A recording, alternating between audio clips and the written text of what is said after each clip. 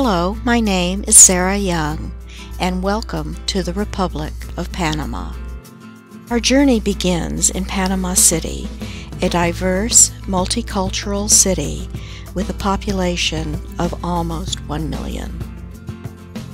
Casco Viejo, or the historic district of the city, illustrates the French and Spanish architectural influences. Nearby are the ruins of the convent of Santo Domingo, originally built in the 17th century. An interesting item that remains is the flat arch that survived a fire, which indicates Panama's lack of major seismic activity, which was a contributing factor to building the canal in this area. Also nearby at the Church of San Jose is the golden altar, once painted black so that it would not be looted by pirates. Building of the Panama Canal is a saga of engineering ingenuity, hardship, and courage.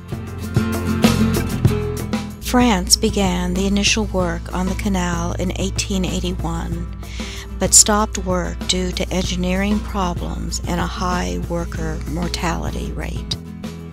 After receiving perpetual rights to the canal zone, the canal was completed by the U.S. Army Corps of Engineers in 1914. The canal allows ships to sail between the Atlantic and Pacific Oceans, eliminating about 8,000 miles of travel by not having to go around the tip of South America. More than 75,000 people worked on the building of the canal. However, almost 6,000 died from disease or accidents. In 1999, the United States transferred control of the canal to the Republic of Panama. Income from the canal generates fully 1/3 of Panama's entire economy. Tolls charged to some of the largest ships can exceed $450,000 per crossing. This interoceanic waterway uses a system of locks that operate as water elevators, raising ships 85 feet above sea level to the level of Gatun Lake. The river Chagres was dammed to create the Gatun Lake, which forms a major part of the transit route between the locks near each end of the canal. On the other side, locks then lower the ships back to sea level. Over 1 million ships have passed through the canal.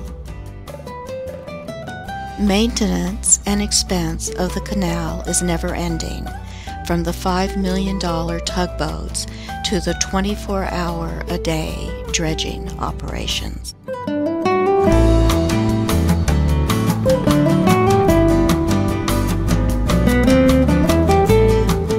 However, the country of Panama is much more than the Panama Canal. It is rich in history,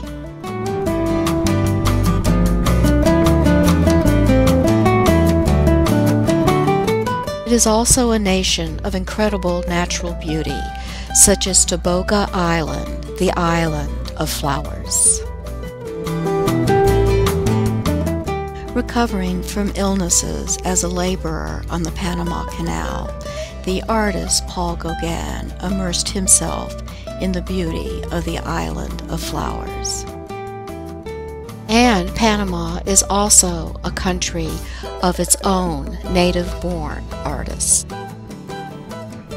For example, those that create dolls expressing admiration or loathing. The dolls are then burned to exorcise all of the bad moments of the year. Kutaras are hand-woven, durable, and rugged sandals.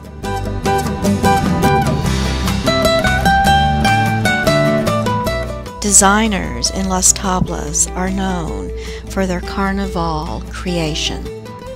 Known for the same revelry and abandon as in Rio or New Orleans, Carnival in Panama begins 4 days before Ash Wednesday. Costumes designed for competing carnival queens are intricate works of art. The polera is a lavish embroidered dress introduced by the Spanish but now considered the national costume of Panama.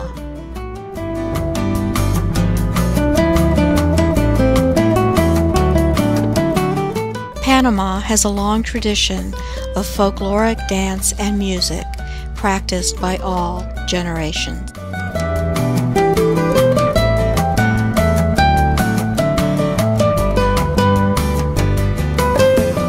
Traveling briefly by ox cart, we visit this distillery which produces more than 1 million cases of rum, gin, and seco from approximately 50,000 tons of sugarcane.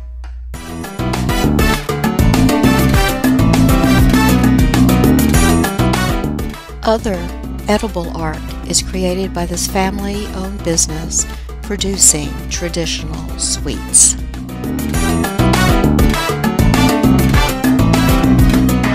The Calderon Pottery, another family business, sells traditional painted ceramics made on the premises with the help of a foot-powered potter's wheel.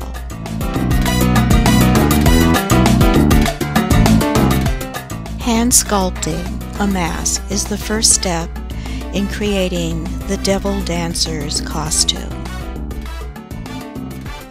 The dance represents the battle between good and evil.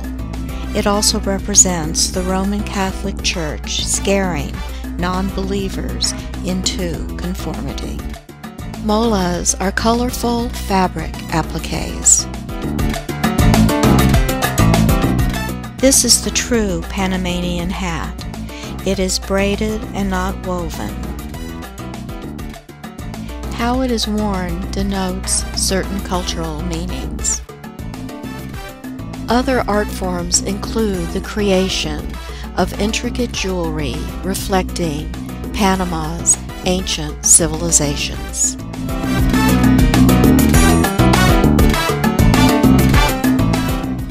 Further afield is a visit to the Emberá village, one of Panama's 7 indigenous peoples. Traditional dance includes the music of flutes, drums, and turtle shells.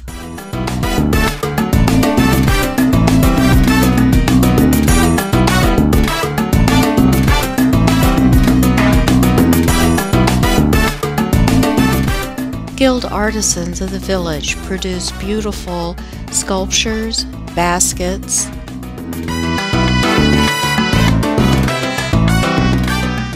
as well as exquisite beaded jewelry.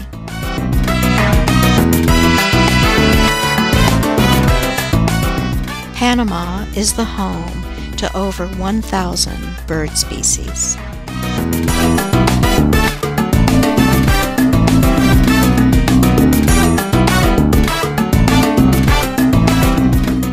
There are more bird species in Panama than there are in all of North America.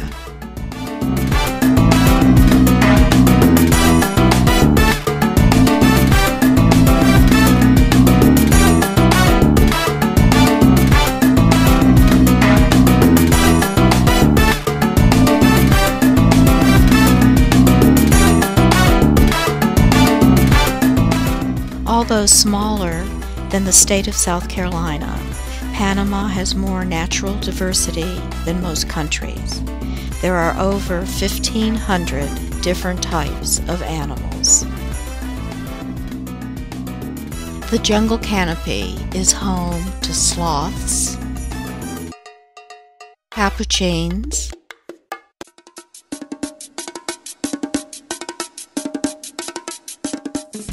and howler monkeys.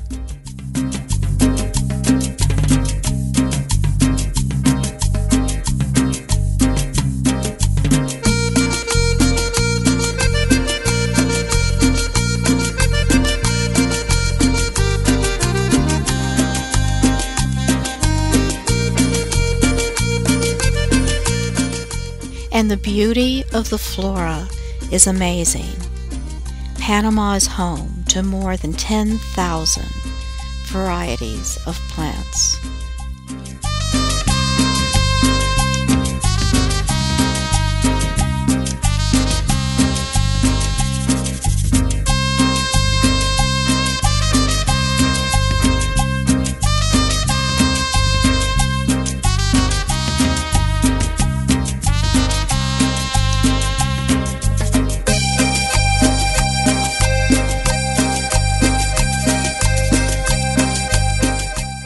And also, Panama is aware of the Earth's fragility. This park was once a tropical rainforest. The forest was removed and the topsoil eroded.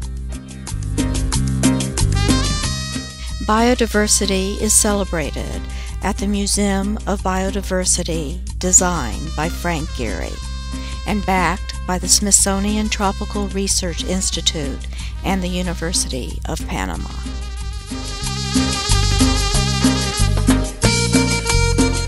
It is dedicated to the study of the land and marine habitats in Panama.